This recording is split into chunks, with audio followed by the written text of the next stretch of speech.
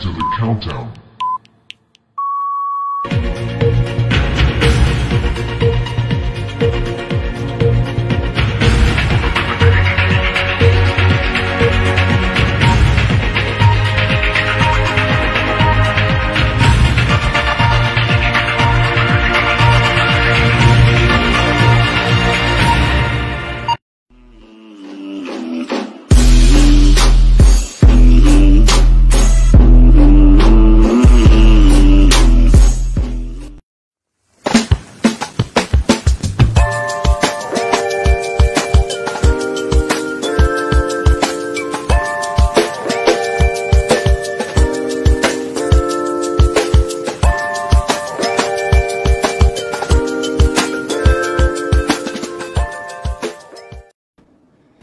Hello, everybody.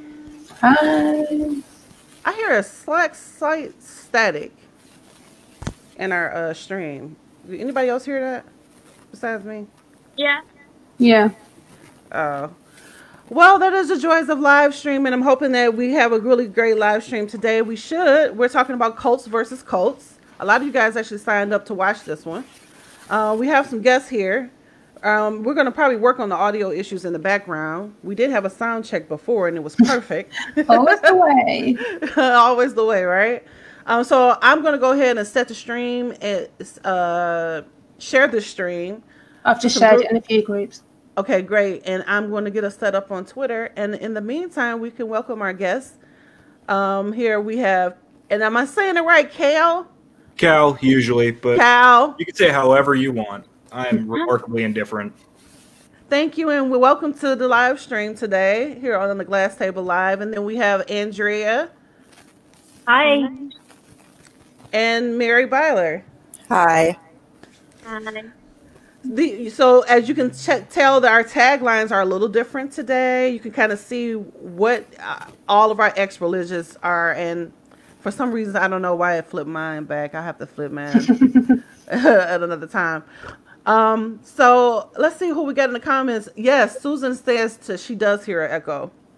Oh. So what I'm going to do is, why don't we go around the glass table and tell all of our viewers. You're probably familiar with, Emma and Molly and I, but for those who may see this live stream in another, venue or another group or something, and you don't know us, we're going to go around the glass table and talk about the religion we came from and why we left. Right? So we'll go ahead and start with Emma, and we'll come back around to me, and I'm going to work on some audio issues in the back. Okay, well, basically my granddad was the original Jehovah's Witness in our family. So my mum was kind of brought up in it. She left at 16. She had me, my brother and my sister. And then she decided to go back to the religion when she was 24 and got baptised. Married an older guy. So then I was brought up in it. When I got to about age 18, 19, I started leading a double life. I didn't like the rules. I wanted freedom. I wanted to go out, do what I wanted. I was always in trouble for the way I dressed, people I was hanging around with. So when I got to about age 21, I was like, I can't do this no more. I don't want to go to the meetings anymore. My parents told me I needed to move out so I wouldn't influence my brother and sister. So I ended up moving out within 4 weeks. And I tried to fade away. I had the elders camping outside my house on the doorstep, chasing me up the road. We need to speak to you. We need to speak to you. I refused to speak to them, and then eventually I got called into a judicial because I got grassed on for having sex, and they said if I didn't go to the judicial, then my mum and stepdad would have to go in my place. I didn't want to put them through that, so I decided to go. There's like, are you repentant? No. You're going to do it again? Yes. Fine, we'll have to disfellowship you then. So that was like nearly 24 years this month. So I was like, see you later. And I knew that once I left, I was never going back. So that's my story. Who's next? Molly, you're next on the... I guess. So as you can see, I am also an ExJW, and my story is a bit different because I wasn't born in, but I was indoctrinated at 5, and then I was indoctrinated alone from my family. So my blood family was like worldly people, as JWs would call it. They had nothing to do with the religion at all. It was just me from age 5 up to like 15, 16-ish. And I left because my mom followed me and caught me doing Jehovah's Witness stuff, and she locked me in our house. And I was alone. I had brain cells that started working, and those brain cells came to the conclusion that it's bullshit. Other than the realization that it was very like abusive and repressive for me to be there for various reasons, like mainly as a female human being, and then secondly because I'm asexual, and Jehovah's Witnesses really push the idea on you that you should like get married and pop the kids out one after the other, even though they don't really ban contraception and all that, but they really encourage to have kids. As I guess Emma and Spencer can attest to that, like they really encourage you get married at 18 or as soon as you can, and then just pop out the kids, increase the numbers, and get some good JW kids in the system. So being, away from it just did its magic, and I have been out since then, which is 9 years this year, around my birthday. Cool. So, Cal, you're next on the agenda.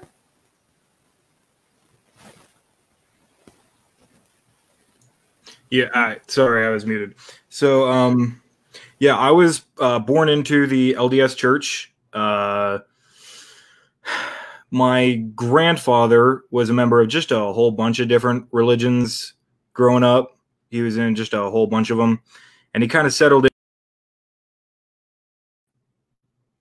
when he around when he married my grandmother, and then just by nature of him being in it, he raised everyone else in the family into the religion, and it's kind of stuck with it. He keeps insisting that he's not that into it, but he's pretty into it. I left the church when I was about 14 years old. I'm going to be honest, I never put too much thought into why I started to leave, but I think it comes down to just, I really started thinking about it, and certain things like the fact that every religion out there, namely Abrahamic religions, but most of the religions always say, hey, I'm the correct religion, your religion is false. And I figured, hey, that can't be true for all of them. And then I just started to think about it more and more, and just how kind of subtly repressive the religion is. And, started thinking about just, it wasn't for me. And so I just stopped going to church. And as things happened, people weren't too happy about it. My family wasn't especially happy about it, but they kind of just let me do my thing. Probably thought I was just going through a phase. I don't know. Couldn't tell you. But as things happened, I finally got out. All right. Mary, did you want to go next? I think you're on mute. Yep. Okay. Hi, I'm Mary. I was born into an Amish family, and I read the Bible multiple times, and then I had questions, and they told me that, I'm reading the Bible too much, and you shouldn't be questioning that, and because I can't possibly comprehend what's actually being meant by that, because I'm a woman. And then when I didn't have an opportunity to actually leave until I was 19.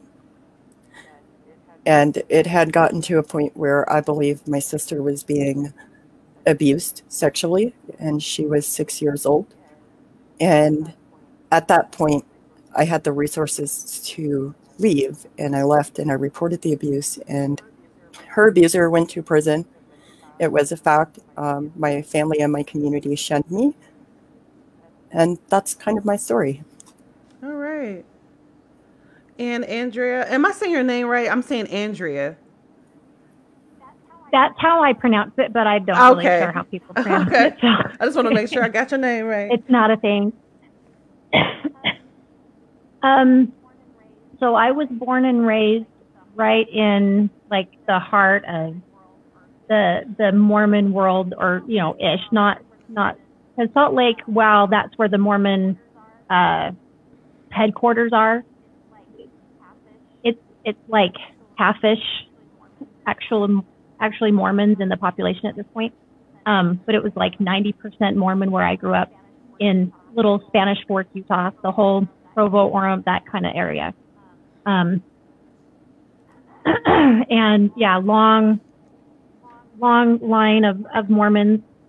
And I actually grew up loving being a Mormon. And it wasn't until, my 30s, but like mid 30s, that I started to go, there are some things that I deeply disagree with. I just don't believe God could work that way.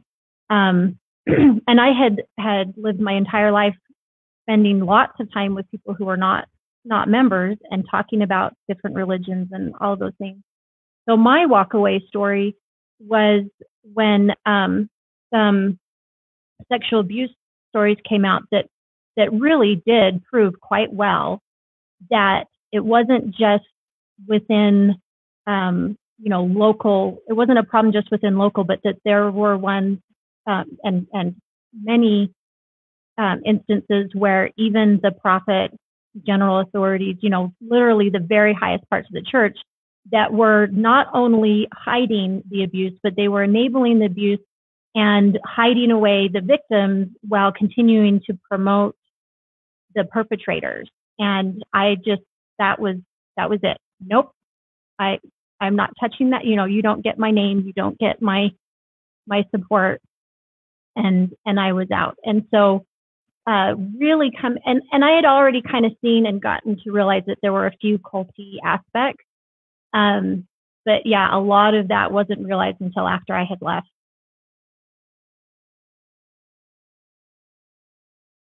Oh, Spencer, you're muted. Oh, can you hear me now? Yeah. Thank you so much, you guys, for sharing all of your stories. I was just going to say that if you guys are just joining us, we have 2 ex-Mormons on the panel, ex-Amish, and 3 ex-Jehovah's witnesses that are on the panel today. And this live stream, we are talking about cults versus cults. And if you're just joining us, we're going to, in a moment, define what is a cult, because a lot of people use that term freely in talking in connection with religion, and that's not always the case, that everything is, or every religion is a cult. Then we're going to go around, we're doing that right now, going around the glass table to share our own stories of the cult and what made us leave. And then we're going to lead off with some rapid fire questions about the cults that we were in, and we're going to take questions and comments from you guys. So if you guys have any questions for anybody on the panel or about the religions that are being featured today, go ahead and shoot. You have 6 experts, former members of the religion. For me, there was not one thing that made me leave the Jehovah's Witnesses. It was a accumulation of things. But like Andrea, our religion became forefront in the news with the sexual abuse. And I think if you followed our streams, I've been open about the sexual abuse that I endured, although it was unreported. And we've been very open about our own stories here on the glass table. But when those abuse stories started hitting the papers, and I didn't see, and I was observing how the religion was handling these cases, almost hiding them, I didn't realize that they were settling some of these cases, and just listen to stories of other survivors. It started to bother me, but that wasn't enough to make me leave. It was also some doctrinal issues that I had, that a pioneer, I think Mormons call them missionaries. They kind of like missionaries, but pioneers a friend of mine started questioning the doctrine, and then the rest was history because I was actually going to try to help her on the site, you know, to try to get her to not apostatize, and I end up apostatizing. And so that would be my reason. There were, like I said, it wasn't just one thing. It was so many things. It was the no blood doctrine. It was the shunning that I endured after I started to change my mind and was kicked out of the religion. And then their policies on sex abuse. We're all familiar with the 2-witness rule that we are all fighting against, which that is unique to the Jehovah's Witnesses. And if you guys are joining our stream or are not really aware of what that is, Jehovah's Witnesses require 2 witnesses to child sex abuse before they were reporting the abuse, and in some cases not reporting at all. So that's a little bit, I guess, a little bit of background about us on the panel. Why don't we go ahead and get into some other things, like some questions? Yay! Who wants to start? Crazy stories from your ex. Cal, didn't you say you had a crazy story for me? What were we talking about? So I believe that I was going to tell you just about some strange practices that happen in the church. Okay, that works. One of the bigger ones, and I was asked on, I believe by Emma actually, because of certain questions that youth get asked when they get temple recommends. But something that I figured I'd mention here is a practice in the LDS Church of what they call baptisms for the dead, and it's just as strange as it sounds. So inside the temple, and this is the only part of the temple where people who are not full of age members are allowed, is this almost like a basement. In this basement is a large tub that sits on the back of, I think it's 12 ox, like statues of oxen. And what goes on there is that the church has a list of, I guess, just every human being who is not a member. I don't entirely know where they get that list from. Andrea, maybe you could pitch in there. I have no idea. But what happens is you go in there as a 12-year-old sometimes, and you're expected to be baptized again for people who are dead so that they can get into heaven. Wow. Like, regardless whether or not that they were baptized in life, regardless whether or not they knew the church existed in life, you were expected to do a baptism for them to get them into heaven. Okay, you know what, Council? I think I remember reading something in a newspaper where people, I guess, of people that were being baptized, like their dead loved ones, they didn't even have permission when the church was baptizing certain. Is that true? Like baptizing certain of their family members, and they didn't have permission to do it. Like, so they were going as far back as like some well-known famous figures. So that wouldn't surprise me in the least. But as far as I know, I think the only 2 reasons you wouldn't get a baptism done for you is if it was like specifically asked not to happen via, like, I think an immediate family member, or I think Jews. I think Jews weren't allowed to get baptisms for the dead. Andrea, I don't know if you could pitch in with that, but I think I remember that. Yeah. So early on, because the church really just wanted it done, you know, for everybody and anybody, and so they really didn't have any rules. There's a way that the way they get the names is not just every person. You have to do a lot of research, and you have to show, like, date of birth, date of death. There's a few things and stuff that you have to do to submit names. But there are people that, like, that's basically their job to do. And a lot of members will spend, especially stay-at-home moms, they'll spend hours every day working on these ancestry lines to submit names for the work for the dead. And it's not just baptisms; it's their eternal marriages. Mm-hmm. It's just all of their temple work, really, just all those ceremonies. Anyway. But then the church got some really heavy, criticism for the work that was being done, especially because they found out that Some famous people like JFK, JFK Jr., Disney, Walt Disney. Anyway, Right. and not only was their work done without anyone, permission or anything like that, but it was done multiple times. Mm-hmm.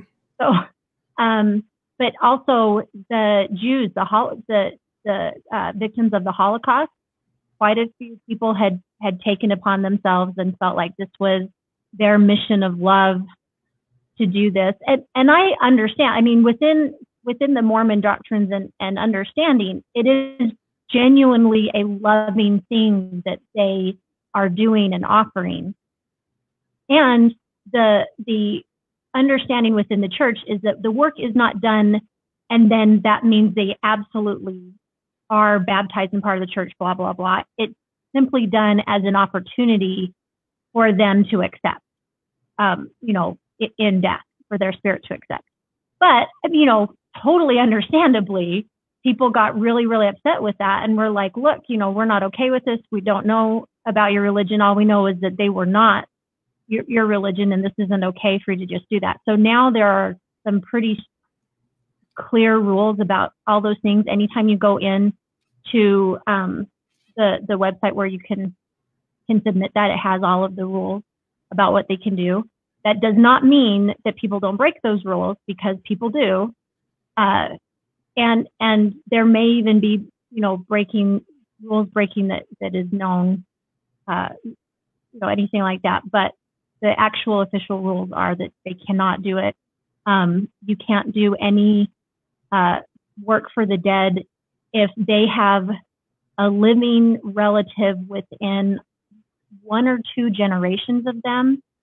Things like, so they have to be someone who is fairly long dead. They have to, unless if they're recently dead, they have a family member who is a member of the church that wants to do it for them, and they give the permission. That's kind of upsetting when you think about it, because they're doing it only to the long dead, because then no one alive can bitch about it. But it's something that you mentioned is talking about, especially single mothers, which there's a lot of in the LDS Church, especially here in Utah. But a lot of the people in the church, the LDS Church focuses very heavily on genealogy and ancestry. And almost every Mormon I've ever met, they have, I'm looking at in my room right now, it's something my grandfather commissioned from the church, where they'll search through your entire history of your family and go back your family line, however many generations, just to have, they focus really, really heavily on that, genealogy stuff. And even down by the temple in my town, they have a whole building that's just singularly dedicated to that, scouring records and tracing back everyone's genealogy. And a lot of that does go to the baptisms of the dead. But, and one of the things that you don't think about as a young Mormon is cults. But when you start to, because it's just a normal church, it sucks. You go 3 hours on a Sunday, it takes away from time you could be doing literally anything else. And then while you're there, you're not thinking about it. Your church has a basketball court in it. That's kind of cool. But then when you go to the temple and you're in a room that's entirely painted white and everything's made out of marble, and there's 12 statues of an ox with a giant bathtub on top of it, and then you have to stand in there with an old man, and he grabs your arm and says, "Do you, John Smith, accept this baptism?" And then you get dunked underwater. Yeah, it's kind of weird when you think about it. When you start to use your noggin, that's a little peculiar. You know what? It's not until you leave that you start to set in that, wow, I can't believe we did that, or we used to do that. Well, even when I was in, and I was pretty devout at the time. I mean, I lied directly to my bishop's face when I got my temple recommend, but even then, I was still pretty into the church. But even then, I remember thinking, this is really strange. I don't want to shower next to grown-ass men.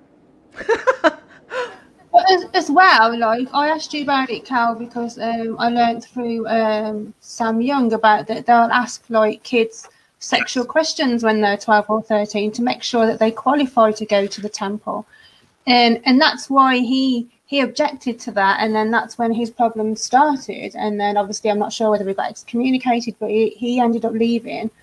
overhears young daughters being sexually questioned when they were that age. Mm-hmm. I want to get Mary in here. Mary, do you have any unique practices, strange teachings that are unique to the Amish?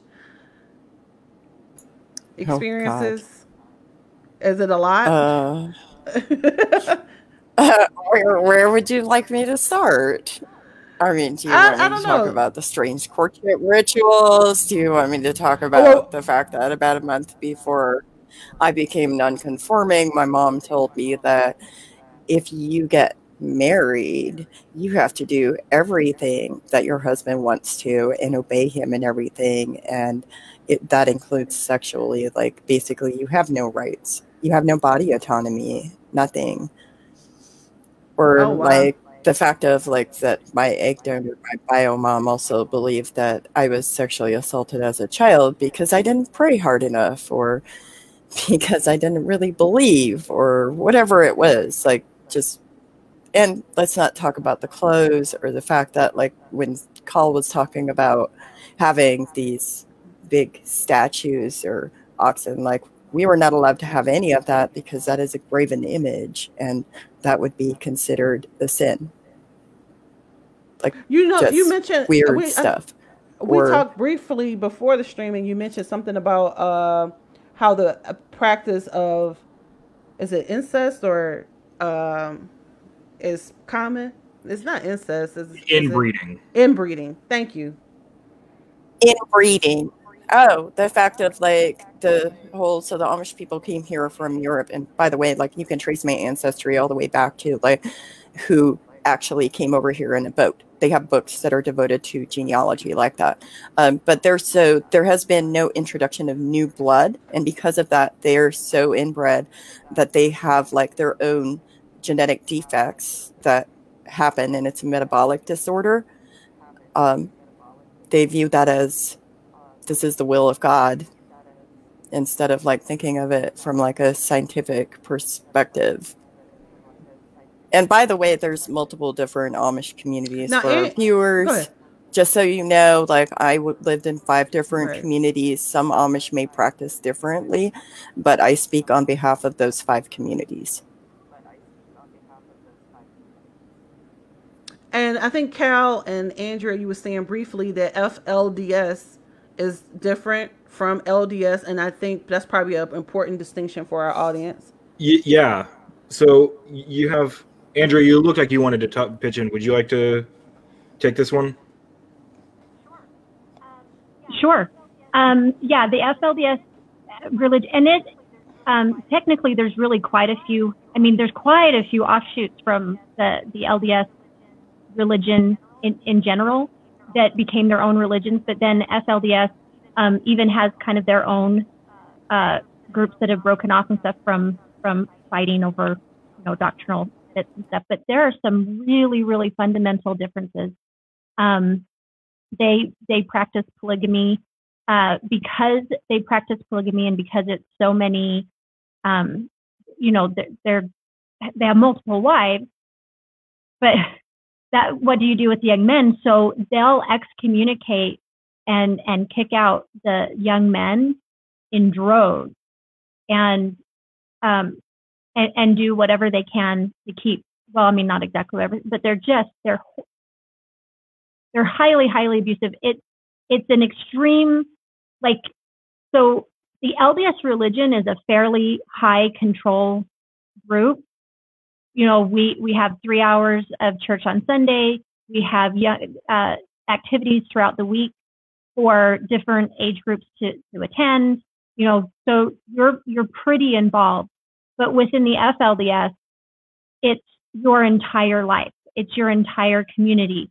The police officers in the town that you live in, even if they're not actually members, they're in cahoots with the leadership. So you can't go to them to get help. Their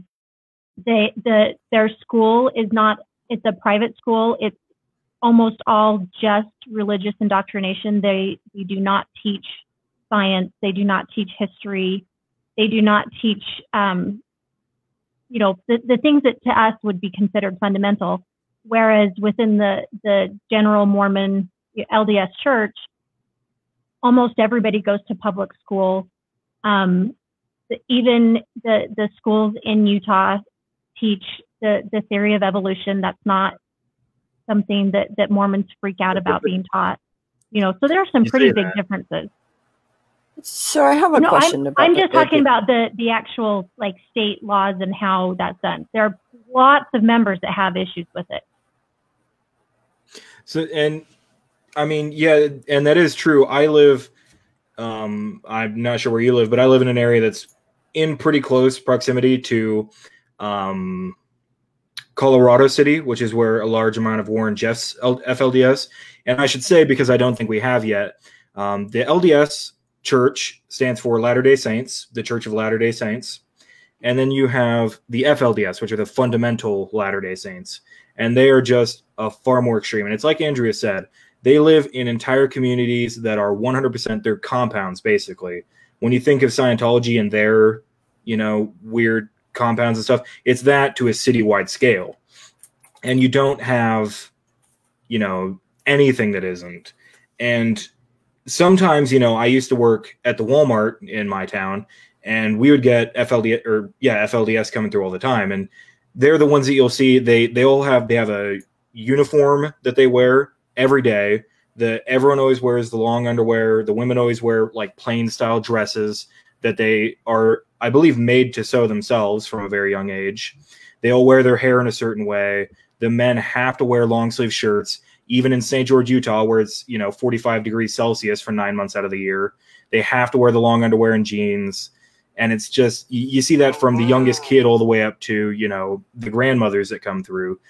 And like Mary said, with the inbreeding in Amish communities, there's so few people that are coming into FLDS communities that when they come through, you can just see on them that they are remarkably inbred. And you wow. Even if you don't know what to look for, you can tell that these people, there's just genetic things wrong with them, and it is kind of sad to see. But it's not just it's not just that they grow up in communities entirely consisting of FLDS, but they are nigh on forbidden from even speaking to anyone who is not part of the FLDS. So, me working at a Walmart a while back, I'd say, hey, welcome to Walmart.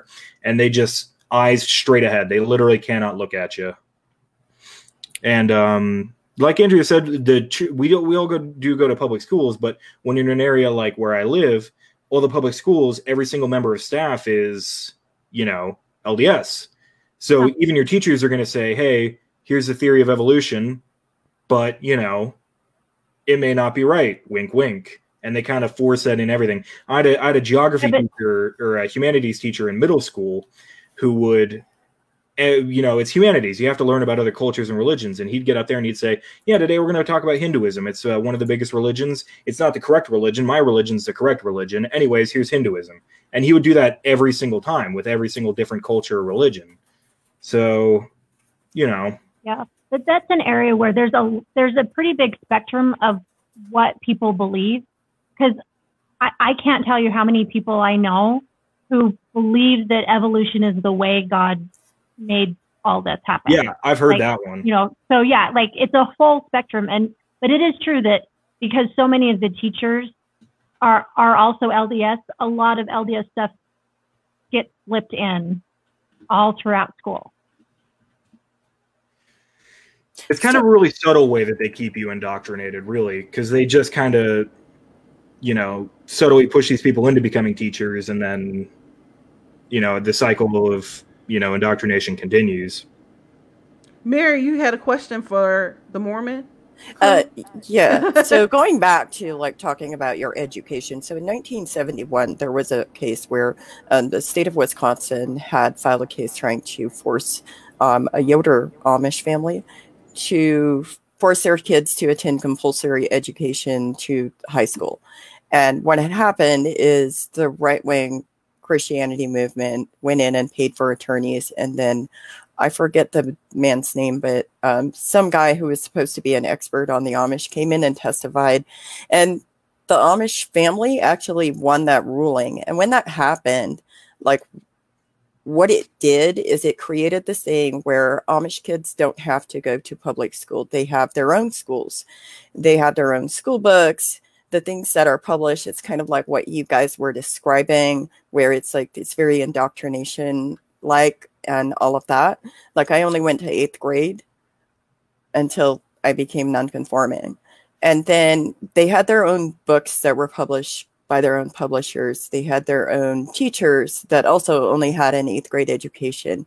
And they were generally like just somebody who had just went to school and finished their 8th grade and then became a teacher because the church needed a teacher. And it wasn't necessarily that the teacher actually knew how to do the work in the workbook. Like, we had teachers who would literally say like similar things to what you were saying, is like, oh, hey, here's this or whatever, but not really, because we didn't learn any science. We didn't learn any health. We didn't learn anything about most of the history. It was very like very minimal, I guess you could say. Yeah. So well, is that something? Oh, I'm sorry, I didn't mean to cut you off. Go ahead. Do you think that like some of that was influenced by that decision? Because that it was kind of like the general society putting it out there. Is like in the footnotes of that ruling, they had written that the Amish people do not commit crimes. And so it kind of like created a situation where general society looks at the Amish like they're on this pedestal and they can do no wrong. Do you think that affects the Mormon church as well? Well, I can't speak to that like for sure. What I can say is, one, the like I said before, the way the FLDS church handles it is very, very different. The laws in Utah and the majority of the FLDS is actually like just barely over the border into Colorado. But the law in Utah is you can homeschool and all you have to do is once your child is of age, you state that they're going to be getting X amount of time being educated, and like that's it, and that you find that they're being homeschooled. So how you do it, what the what they're taught is not in any way checked on or anything like that. In Idaho, it's even more lax. In California, it's so the state laws have a lot to do with some of that stuff. But within the Mormon, the regular, like the main LDS church, they're actually really they hugely encourage education. So it's actually really uncommon for LDS kids not just to go to public school and get the regular public schooling education that's standardized now pretty much nationally, but it's really rare for them to not go on to college. Speaking of college and higher education, I think that's a really good topic for us to all talk on, because that's one of the things I admire about your cult, your ex-cult or whatever, was because in the ex-Jehovah's Witness cult, and we're going to actually go, it's now that we have Tyler, thank you for joining us, we're going to actually go into talking about what we mean by cult, but in a minute. But we were discouraged from higher education, and not only were we discouraged from higher education, I remember me personally having to feeling guilted into dropping out of college because I was setting a bad example, because the leaders or the elders felt that I was giving a bad example for other young people in my congregation, although I was pioneering, which is equivalent, I guess, to the missionary work that you guys do in the Mormons. But still, it was a problem. So, I mean, that's one big difference I've noticed between the Mormon religion and the Jehovah's Witness religion is their ideas on education. And there were a lot of Jehovah's Witnesses in my community who homeschooled as well. And a lot of, you'll find ex-Jehovah's Witnesses, a lot of them come from homeschool families. Now, they didn't have like a curriculum per se from the Jehovah's Witnesses, but I know a lot of Jehovah's Witness parents who would incorporate the watchtowers and, you know, literature from the religion in the curriculum for school.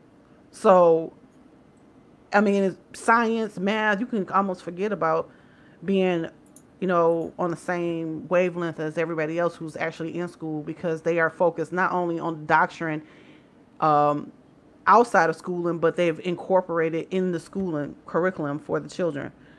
So anyway, Tyler, thank you for joining us. Can you hear us really well? Yeah. Okay. Yeah, can you guys hear me?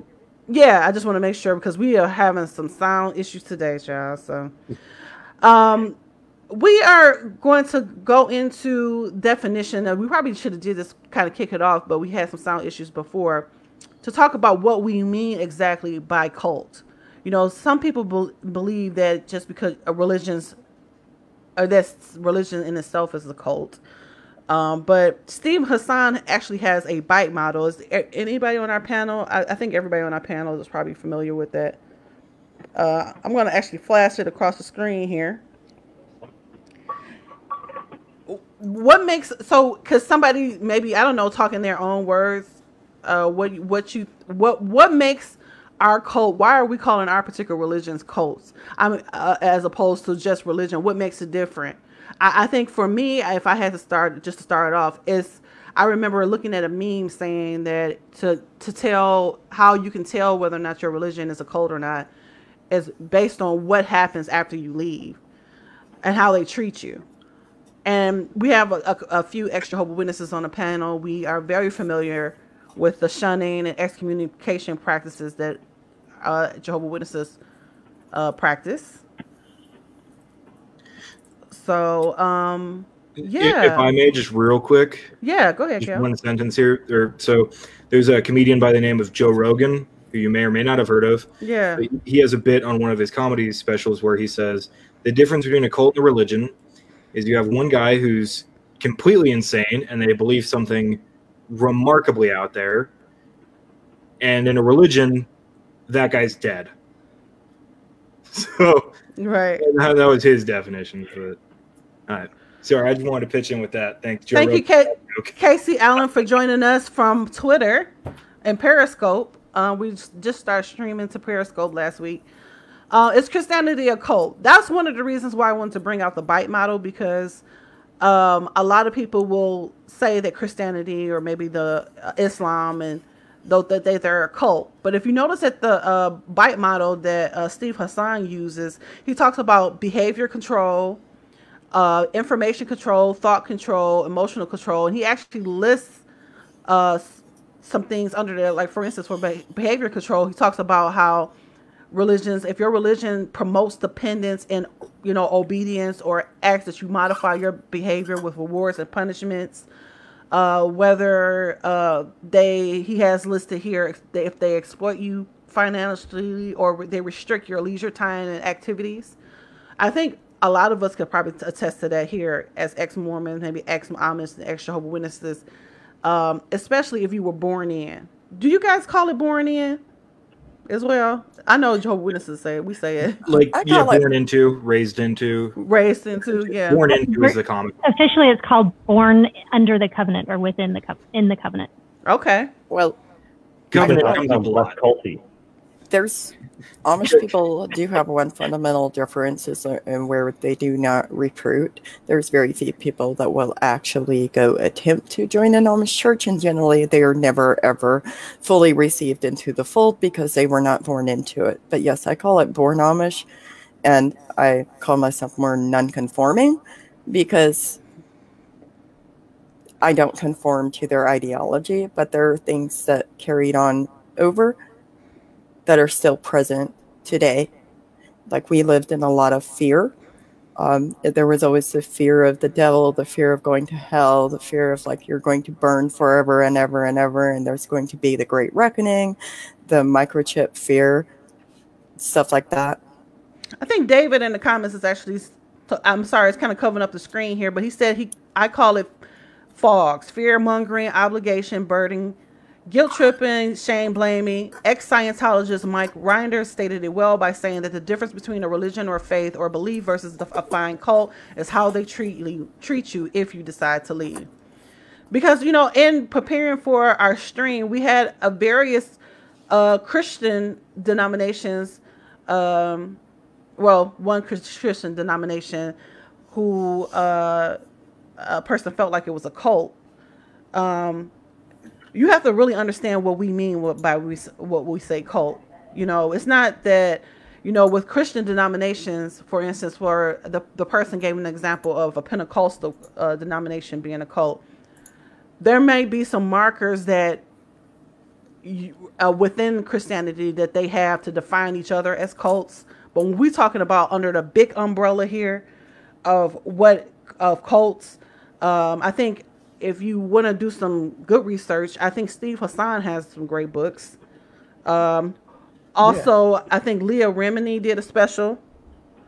Go ahead, Tyler. Were you trying to jump in here?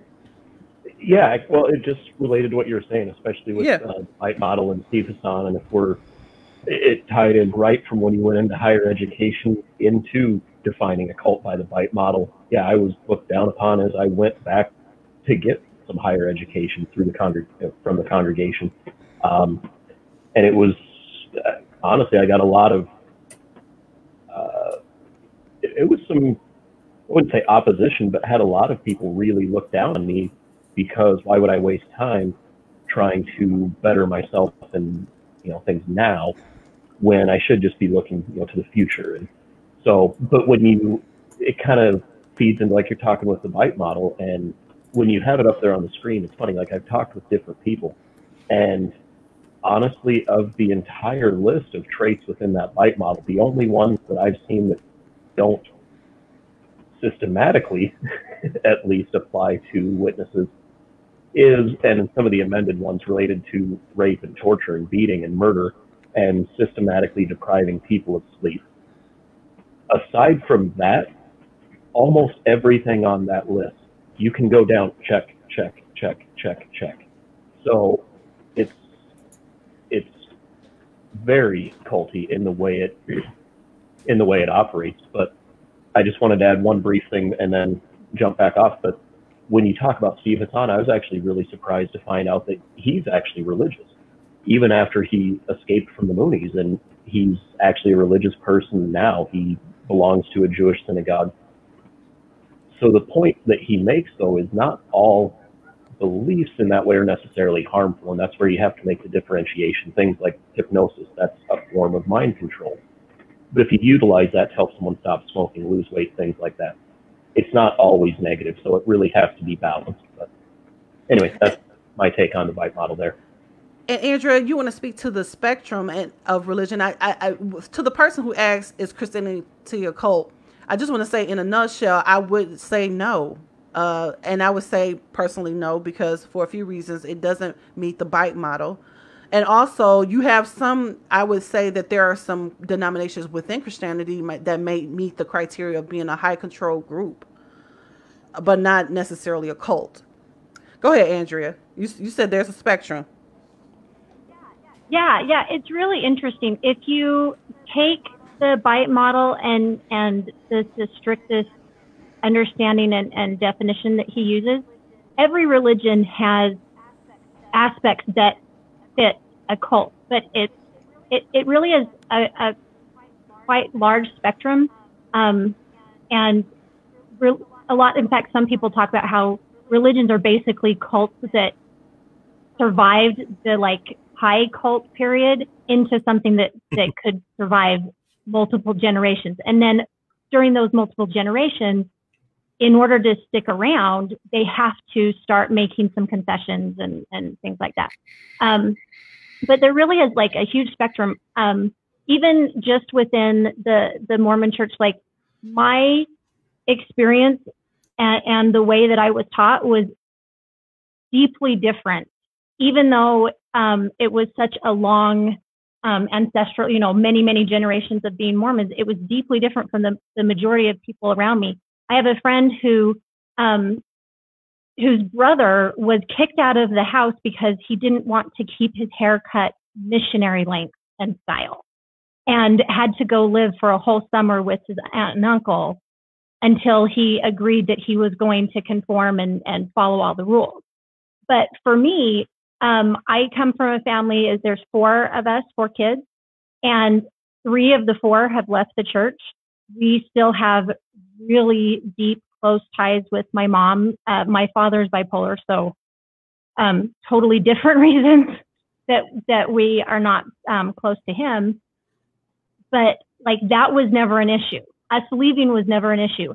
I had friends that were not members, and that was awesome. And if I wanted to go to church with them, that was awesome. Like, my parents really encouraged that, even because they felt like the more you learn, the better equipped you are to be a better member.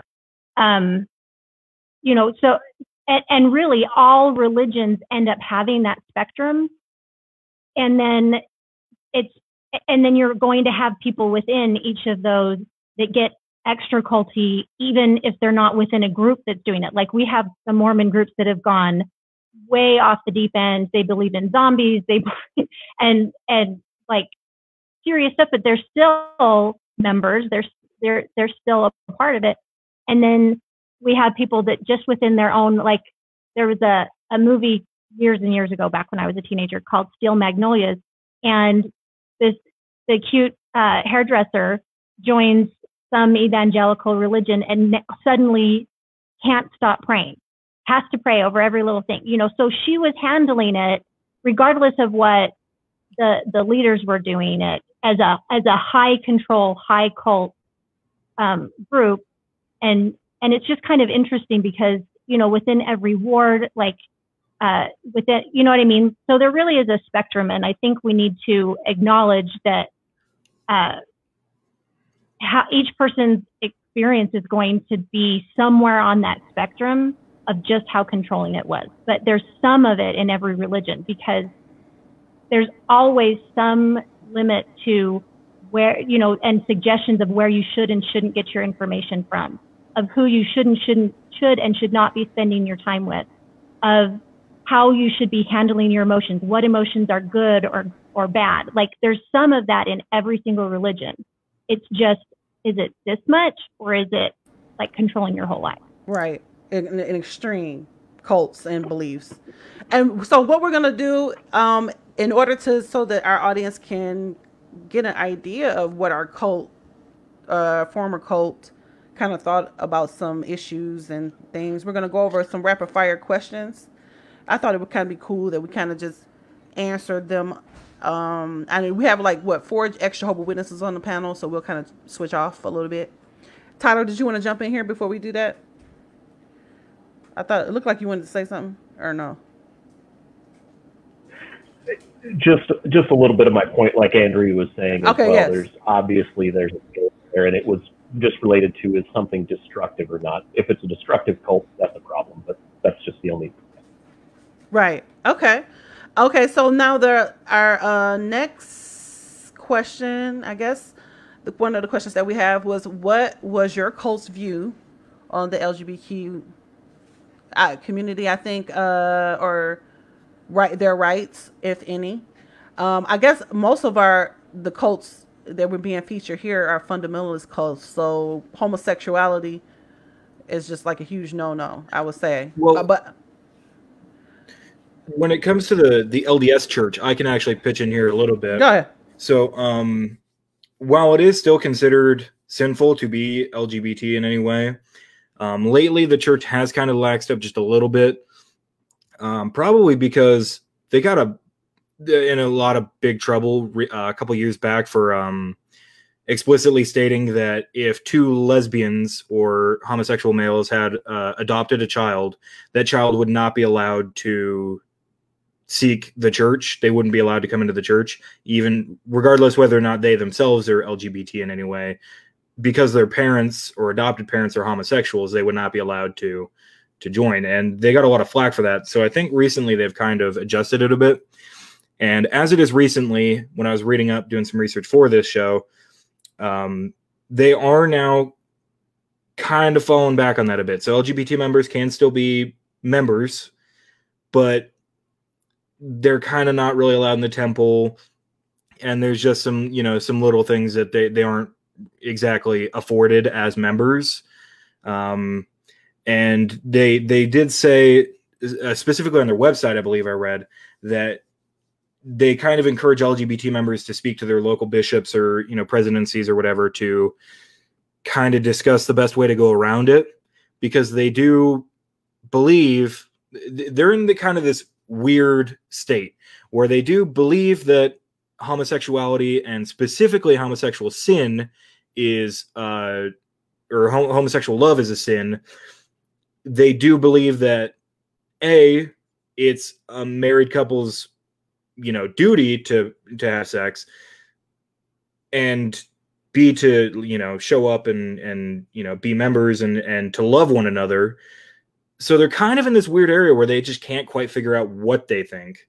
So, you know, it's a very recent thing that they've kind of started to back off just a little bit, but they are still, you know, if you have like I think the current belief, as I understand it, is they're not a huge fan of you being in a homosexual relationship, but if you don't consummate it, quote unquote, then they're kind of more okay with it than if you don't. I don't know. They're in a strange spot with homosexuality and the LGBTQ community and as a whole. Andrea, did you have any comments on that? As far as the official... Sorry, I just had to unmute myself. Yeah, so the official position of the LDS Church is kind of funny, just because you have scripture, then you have canonized doctrine, and technically that has to be unanimously agreed on by the leadership of the church, but also voted on by the body of the church, because that's the rules back from when Joseph Smith started it. And so we haven't had anything canonized in a really long time. But the official position that they've put out there is that there is no sin in being LGBTQ, but there is sin on acting on certain things. Yeah. And they intentionally keep that vague, which I think is shitty, to be, you know, perfectly frank. Because it means that bishops can go, oh, so, you know, he's got this boyfriend and stuff, but I feel like they're, you know, being good, that blah, blah, blah, you know, whatever, as long as they're not having sex of whatever, but then they're fine. And they can have pretty full standing. Might even be able to go to the temple. It just, you know, as long as they're not like living together or whatever. Whereas you'll have another leader, another bishop, who says, no, if you do anything that I even suspect that you're, you know, even going on a date or you're whatever, then you can't do anything. You can't, you know, so I personally believe they purposely leave it fairly vague, but the official position is, it's not a sin to be that way or have those feelings. You just can't actually act on it in any significant way. Your children cannot be baptized without express permission. So if you are LGBTQ and you have children who want to be baptized, there's a whole thing you have to go through, and you may or may not get permission. But it is possible. I'm trying to think what else. But outside of that, there are people within the church that, of course, you know, completely advocate for the LGBTQ community and want all of these things changed. And at the same time, my brother, who's gay, was teaching math in Salt Lake City area, and he was being so terribly harassed by some students, one in particular, that he kept bringing it up with the you know, school administration and the district administration, and they would not do a single thing, because regardless of the official position, there's still a lot of very anti-LGBTQ, you know, thoughts, beliefs and stuff around all of that. But I would have to say that even with that, that is more progressive than the Jehovah's Witnesses, because Yeah. there, when you say Tyler and Molly and I want to call you ExJW, Emma. You can't. Not only do they not acknowledge that you have homosexual feelings, if you have that, you can. That doesn't. I mean, you're not. That's sinning right then and there. I mean, it's not that. Wouldn't you say, Molly? Go ahead. I mean, it's not like you can have the thoughts and still serve. Like if they knew that you were gay or practicing. I know, like with my friend, you know, he couldn't have privileges within the congregation because they felt like he was still practicing and stuff like that. Not just that, but in my experience, and I think maybe my experience would be the most up to date because I grew up like in the 2000s, so they're like teachings for young people kind of stuff is like quite fresh in my memory, unfortunately. But basically the teaching was that just no, like no gay thoughts, no gay actions, nothing gay. Like unless you like purposefully decide that you will like forget about it. But that's what I was saying about Jehovah's Witnesses versus Mormons. Whether you were a Jehovah's Witness in the 2000s, 1990s, or 1950s, the Jehovah's Witnesses have not changed their stance on how they feel about homosexuality. I mean, whereas Mormons seem to be a little bit progressive.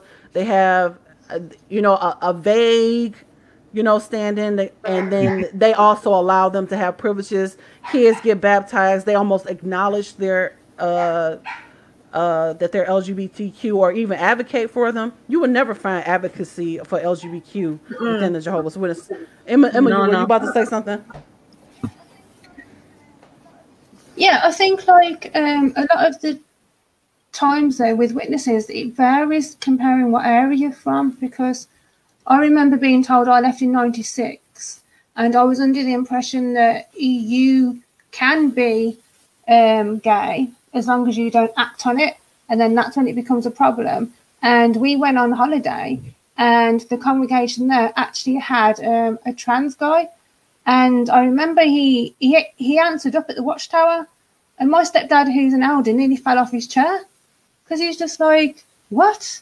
Like, how can that happen? And then he spoke to the elders after and they said, well, he's studying, he's not in a relationship with anybody, so at the moment he's allowed to answer up, but if he wants to get baptized, he's going to have to transition back to being a male. So I think it just depends. Sometimes people are more lax in some areas in different parts of the country. Yeah, I'm sorry. There we go. Do you hear a lot of static all of a sudden through in the line?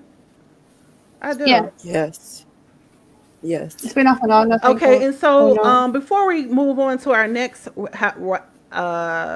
topic, I want to get the Amish view here. Mary? So, yeah. So personally, my family had a leather shop that was in our family for like generations upon generations. And I was around 4 or 5 years old, and I only know this because my biological sperm donor was still alive. And I had followed this lady around the shop, and I was like, when I grow up, I'm going to marry her. I'm going to marry a woman, blah, blah, blah, blah, blah.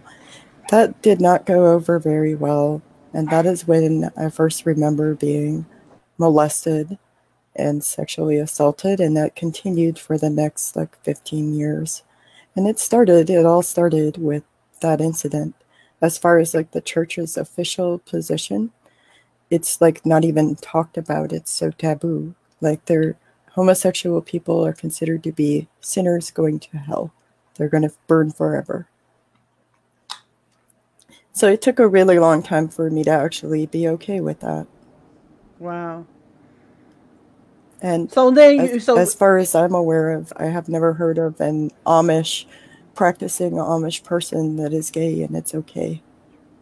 Or even like trans people, like it's literally not even talked about. It's a great evil. It's whispered about. behind closed doors. So you see the spectrum here, even on our panel.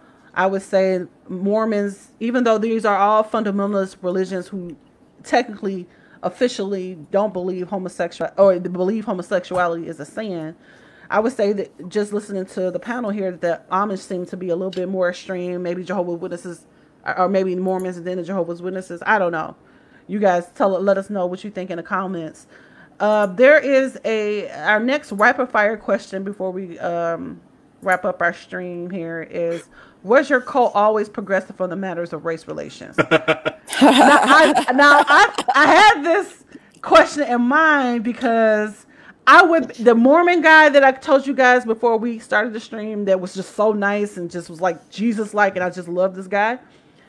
We had a little back and forth about whether or not the Mormon church now ever apologized for some of their practices in the past, and he kind of was going back and forth with me like they did, and I'm like, I don't think so. He's like, no, they did. I'm like, I don't know. So maybe you guys can clear that up. Yeah. For us about. So I know a fair amount about it, but what do you know? So back in the day, for those of you who don't know, the LDS Church was founded in like the late 1800s. It's like maybe 200 years old, but when it was founded, it was a very racially charged time in the country it was founded in, that being America, and I want to say it was up until the 50s. When I read about it, I want to say it went up until about the 50s, where black people, like, they could join the church, but people wouldn't be too big a fan about it. And they couldn't go into the temple at all. They were, not very welcome in the church at all. And it took them a while. I want to say, I think it was up until about the 80s where the church officially put out a stance on it. Andrea, maybe you can confirm it. Yeah. Let me take this. Yeah, I don't know a whole lot about it. I just know that they weren't fans of blacks. I know a bunch. Okay, so Joseph Smith actually baptized several black people, but he was kind of funny about it.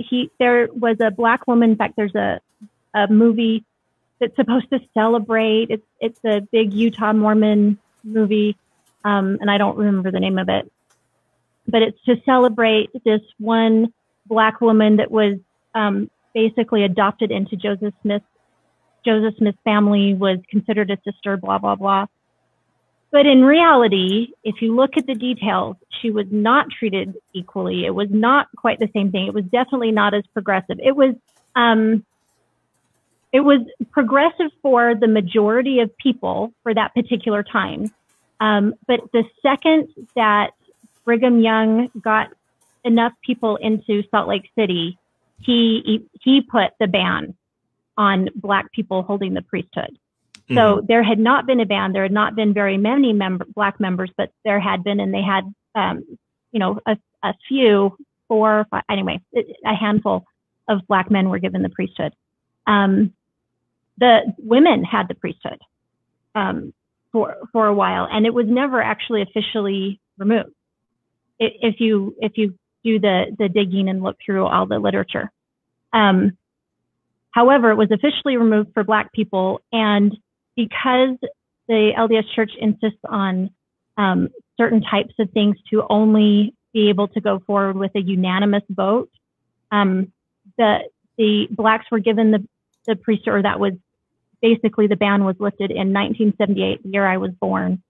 There were that is quite like a really people. Recent. Yeah. Sorry. Yeah, I know. And there were quite a few people who had been fighting, just like Sam Young is currently fighting so hard and got excommunicated for trying to protect children from, sexual abuse and sexual grooming, because the LDS Church genuinely is grooming children for these types of abuse, even if no abuse is actually happening because of the way that these interviews are set up. Same thing with the blacks getting the priesthood.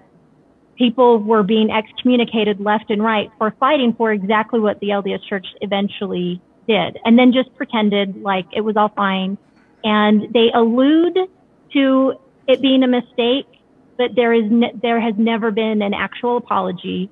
There Okay. has never been any of the, and most of the documentation that the church has is like official papers. They intentionally have hidden on their website where you have to know how to find it, or search for it. Otherwise, you're not going to see it. So they technically are transparent, but, you know, make it as difficult as they can. Well, that's really interesting, because as the light gets brighter, as we say in the ex-Jehovah's Witness community, or the doctrines change, they don't go back and retroactively unexcommunicate people because they've changed their mind about stuff. I mean, you just out on the outs. So now, Mary, no, I have not seen black Amish people. Is there a reason for that? Yes, there is a reason for that, actually. Like, I always ask people that question when they talk about Amish people and race, because here's the thing. If you've never seen a black Amish person, what do you think that means? And basically, I was told the story of how in the Bible, I believe it was Noah and his sons, and one of them went into the tent and saw his father's shame, and then he was cursed. I don't know the English name of his son, but anyway, so he was cursed. And so there was a whole story that I was told about how his people were cursed, and that's why they're black, like, pretty much. Yeah, that one, the curse of Canaan. Personally, I don't believe that. Some of my dearest friends happen to be people of color, and it just is what it is. But in the same token, I personally have never seen a black Amish person, because they don't allow people in like that. They don't accept people very much.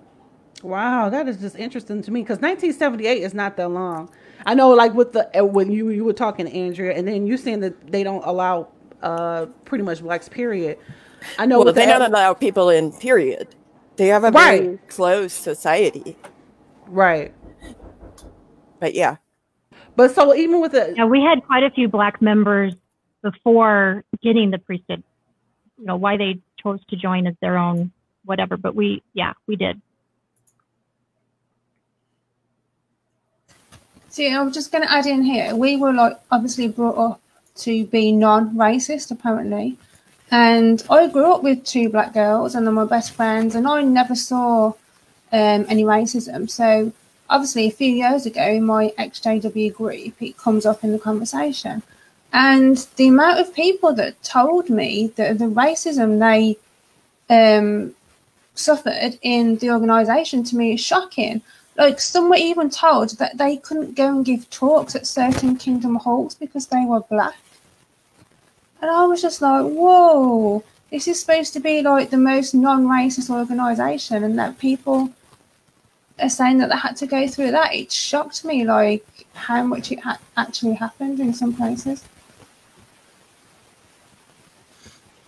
We lost Spence again. Sorry about that. So I don't know how far we got with the Jehovah's Witness view on race relations. We know that they had separate congregations with blacks and whites during the time of civil rights. That was in the 60s. So they were in separate congregations. Like, the blacks didn't meet with the whites down south.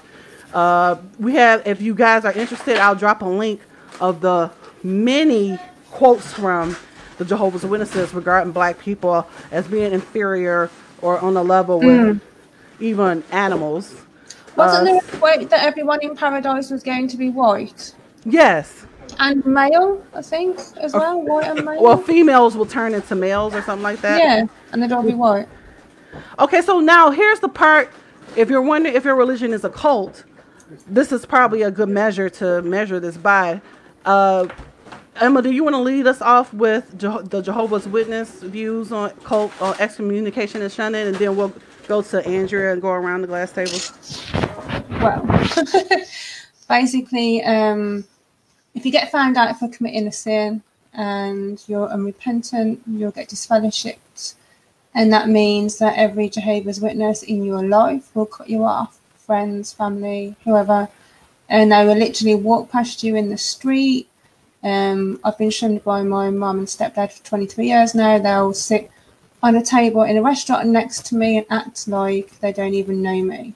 And I've been told to strictly only contact them in emergencies.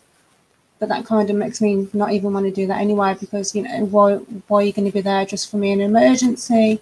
Like, you can go to a family funeral and they will talk to you just for that one day, and then the next day they'll treat you again like they don't even know you. So basically, you're treated like you are dead.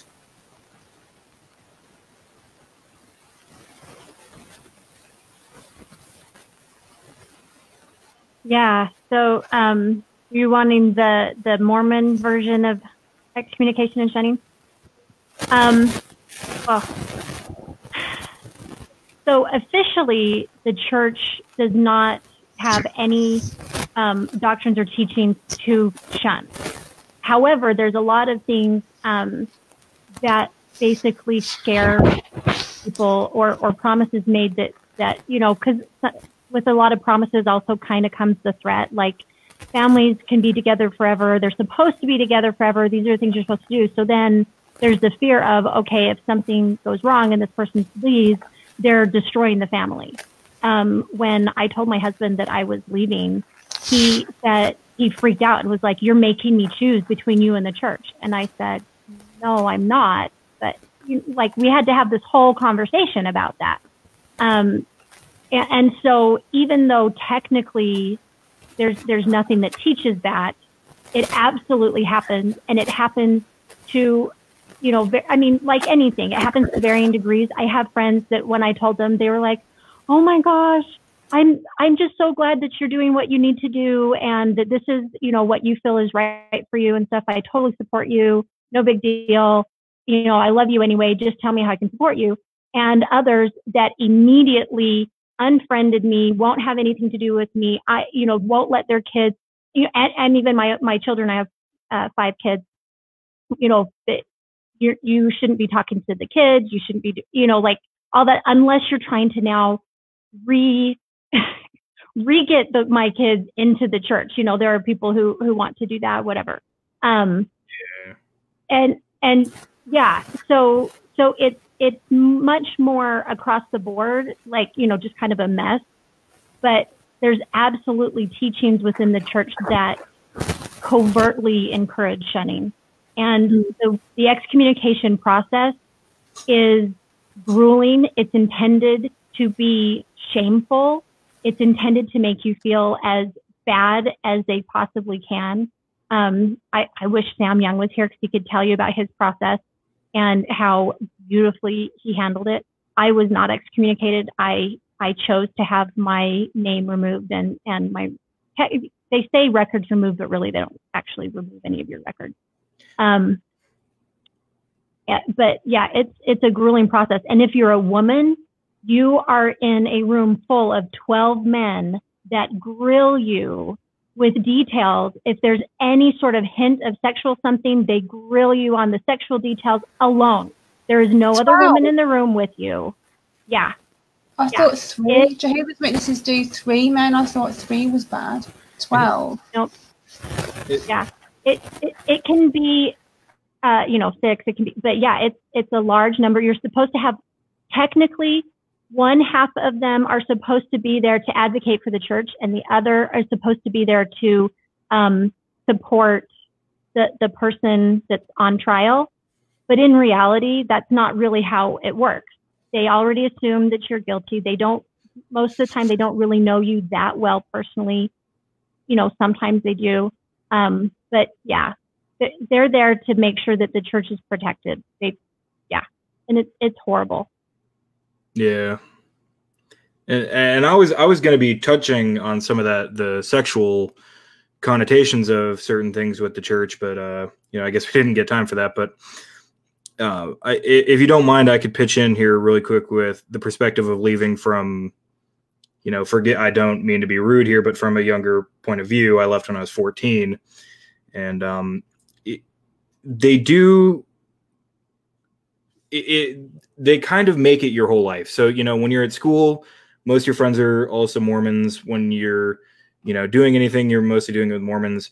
I'll admit I was a pretty bad Mormon. I didn't go to a lot of the after church meetings or any of the young men, young women stuff. But they kind of purposely get you in, and it gets to the point where, you know, once you leave, like Andrea said, you kind of get that half and half split where some people just don't really want to talk to you. But then you get the people who are just so zealous that, you know, they feel like it's their duty to God, or, you know, however they feel it, to get you back. And to this day, I left, coming on 6 years ago now. To this day, I still get letters left on my door from the presidency. I mean, I live down the street from my old bishop, so, you know, it's a small neighborhood and everyone's Mormon. So I still get letters left on the door. My sister still gets them, and they're still trying to invite you to young men, young women's. They're trying to get you to come to young adult singles ward, which they do on purpose so that you can marry into the church, so that you could pay more tithe. Almost everything with the church comes down to tithing when you really think about it.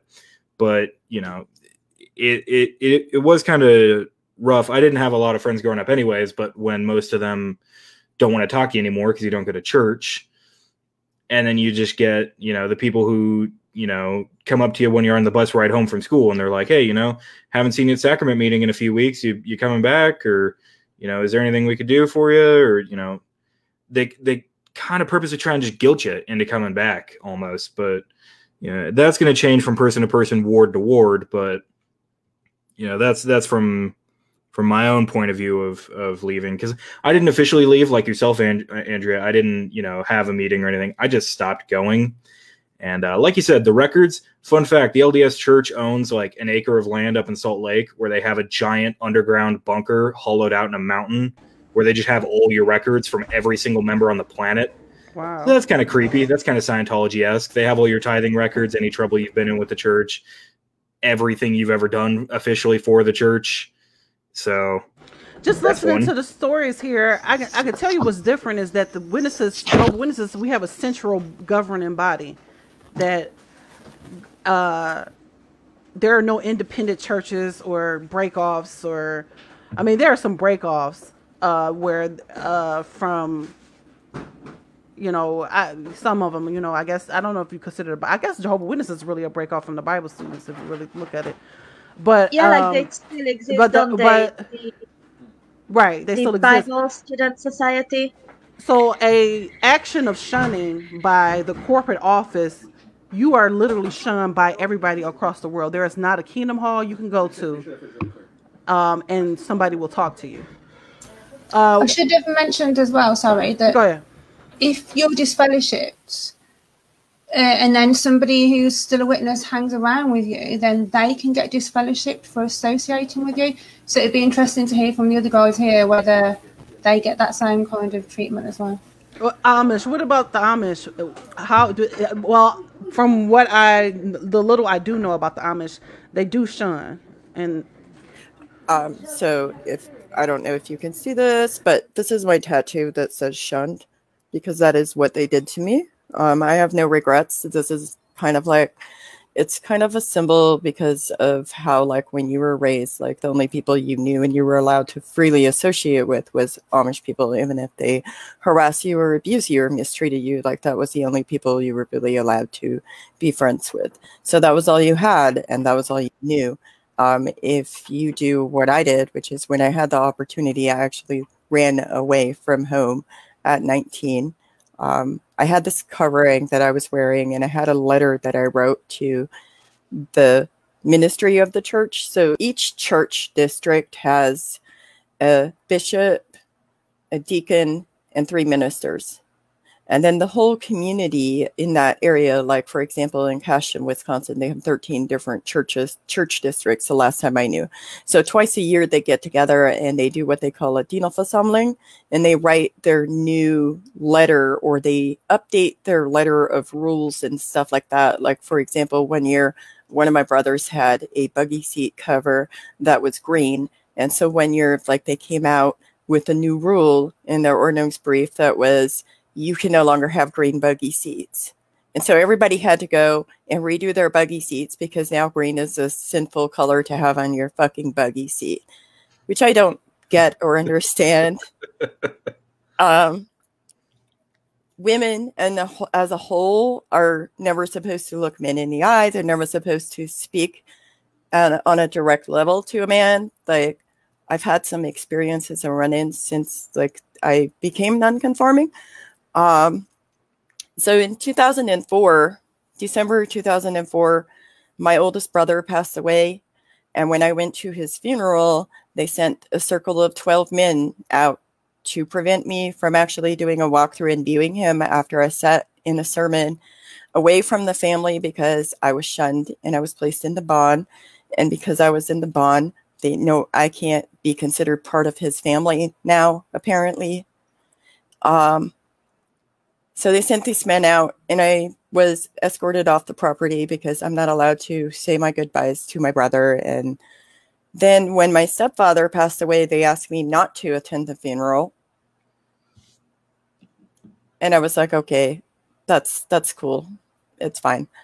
But when my biological mother passed away about 4 years ago, like up until the point that I went no contact with her, she would still write me letters that were like, oh, there's no hope for your soul. You're going to hell. The ewige fire and Brenna, which is like a forever, everlasting fire and burning, because they do kind of have a doomsday thing that's going on. Some of the things that they like won't do is like they wouldn't sit down and eat with me. They will not like take anything from my hand. They're not supposed to take any money from me. They're not supposed to help me. And like some of the things that she wrote in her letters up until like 6 years ago when I went no contact, she would say stuff like, I'm praying that it's hard for you so that you will return to the ways of your youth, because you were granted this privilege of being born Amish, and so you should be Amish because that's your, that's what you're supposed to be. That's what God wants you to be. She also wrote me a letter that was basically talking about how my rapist was at her house for their time that they had, like one of their holidays, and how it's so shameful that there's no hope for my soul. Blah, blah, blah, blah, blah, all this stuff. And that was kind of where I drew the line and said, I can no longer associate with you in any form, shape, or way. So yes, they do practice shunning. And in my case, they've never physically harmed me, but they did also do this thing where like I was being questioned because I still lived in the area for a while after I became nonconforming. They would call the sheriff's department, and my friends were being questioned and followed home from work because everything that happened in their community was my fault. Literally, like if somebody drove down the road and hit the gas or something and it scared their horse, they would call the sheriff's department and file a complaint. And so it just became a situation where I had to get out, and I moved away because of that. Jesus. That's ridiculous. So sorry. I don't think Jesus had anything to do with it. It's ridiculous. Force of habit. It's. No, I bet that. I'm sorry for you. That's very rough. Sorry you went through that. Yeah. And no, I would also like to say, so I left because of my sister. My sister was 6 years old when I left. 15 years later, I did go back and find her, and I said what I had to say to her. She told me never to speak to her again, and that I should have never come into her life. And then I asked if I could leave her a way to contact me, and she said that I needed to write it on a newspaper and place it on the floor because she could not take anything from my hand. I hope one day she picks up that newspaper and contacts you. Who knows?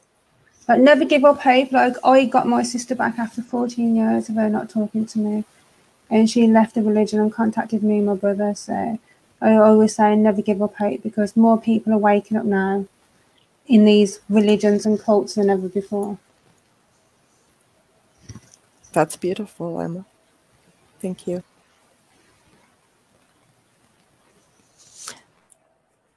Yeah, that was part. You got quiet, Emma. Still there? Sorry, I was going to say, you said you wanted to say something on shunning, and then I muted myself halfway through by habit. No, just from what Mary was saying too, that was very much related to kind of my story. That was my sister. She's been shunned for a long time, and I actually still just have that hanging over my head. I'm still not officially out. I've still been approached to try to get into a judicial committee, is what they call our process. But earlier this year in March, I was the only person to attend my sister's wedding. No one else in the family was there.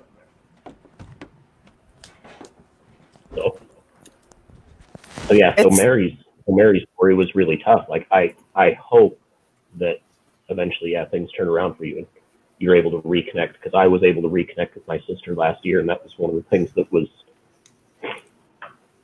amazing. Yeah. That's beautiful. So, well, my sister got married about 2 years after I left, and obviously recently she told me that the elders turned around to her and said, well, you could have invited your sister. And I was like, well, that's a bit strange. Why would she invite her disfellowship sister to a wedding? Because I'll just have to like sit at the back anyway. It's just like... It's an opportunity to further shame you, maybe? I don't know, but then she told me, like, when I left, I feel for you, Tyler. She told me when I left, like, she cried herself to sleep at night.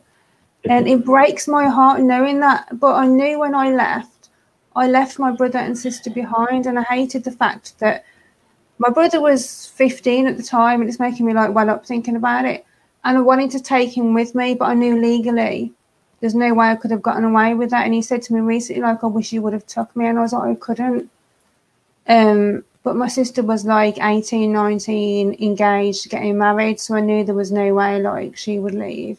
But looking back, I felt so guilty because I walked away and left them behind. But I knew I had to go. I could not stick it out any longer. I was done.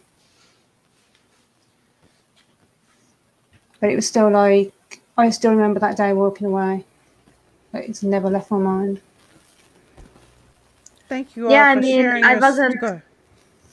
I wasn't even like baptized. That's what it's called when like you become a full-fledged, full-time.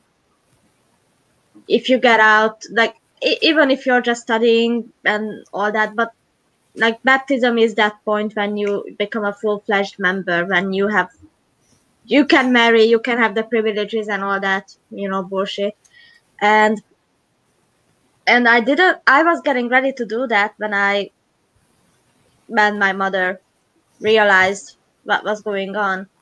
And well, definitely not gonna defend her because she was an abusive fuck, but basically the thing is that I wasn't even baptized, so I couldn't even be disfellowshipped, but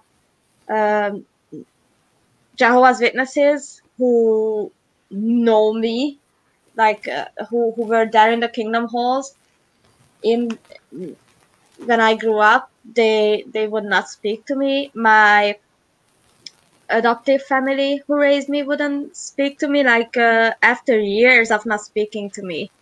And after I hid my adoptive sister from the police when she ran away from home from her abusive father and all that. And then she turned around, got married, went back to the Kingdom Hall, and started to shun me until this year because COVID-19 is happening, and now they reach out to anyone and everyone to try and get them back to the Kingdom Hall. And, I told her, well, look, I'm an apostate, so unless you can answer me these questions in a satisfying manner. So as you can see, there's sorry guys, I'm trying to multitask between life and live streaming. There's a range or a spectrum of even with shunning between all of these cults. And even within the Jehovah, we actually did I don't know if you can look at Emma's poster in the back there. If you're not familiar with some of the work that she did, where she says shunning kills, can you see it? It's a tribute to those who have been shunned. If you guys missed our last stream, our live stream, I believe it was last week or the week before last, where we talked about the effect of shunning within the Jehovah's Witness religion. Before we close out our live stream today, I had a few more questions, but I'm just going to pick a question out of the ones that I thought we can answer, and then we can all go and around the glass table and give closing thoughts, if you want to. I think this is a really big one. And Mary, I don't know if you want to start us off, Mary, on cult's view on sex and dating. Ha. Wow. So remember I said I lived in five different communities, right? So in one community, like, it was more or less, so they have their Amish youth groups. They call them singings, and they happen on a Sunday, and they have like it can range at the age that kids start attending the youth groups. In some communities, it's 16. Some of them, it's 17. Out of those 5 communities that I lived in, there was only one that started at 16 attending the singings. The other things that can range is, like, in some communities, when they have a date, so they go to the singing, and then at the singing, like, they'll have the girls and boys separated. They'll do their singing for an hour and a half, depends on the community's policy. And then after the singing, the girls all go outside to, like, the washroom area where the laundry is done and stuff. And the boys go outside to the barn. And then the boys will have, like, 2 of them will come up, and they'll ask this girl if she'll go on a date with this guy. And you're supposed to say yes, unless your family doesn't approve of that family. Okay. And then the boy will, like, pull up his buggy, and the girl will go out and get in the buggy. He'll give her a ride home. And then here's where it gets crazy.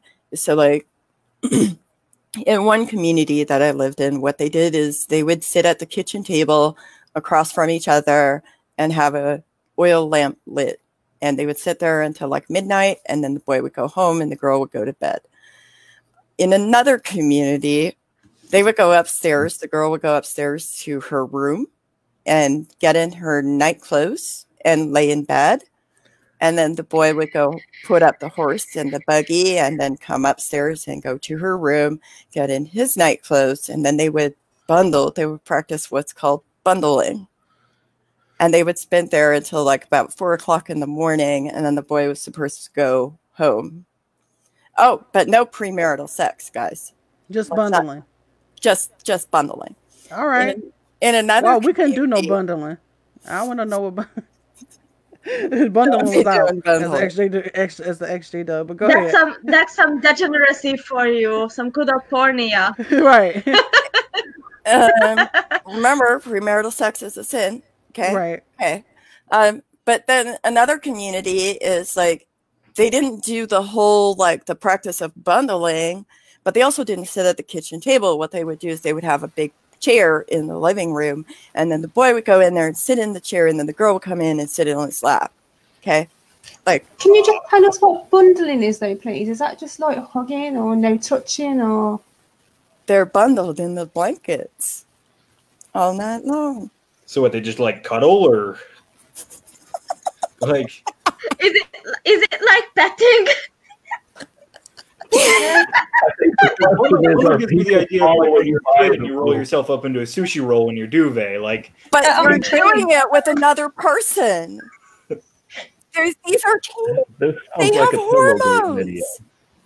I bet the awkward cuddle boners are really bad. Okay, question for you, if you don't mind, because in the Jehovah's Witnesses, even if you're a guy or even a girl, whatever, but if you sleep with, like, your blanket or pillow between your legs and you have a wet dream, that's a sin.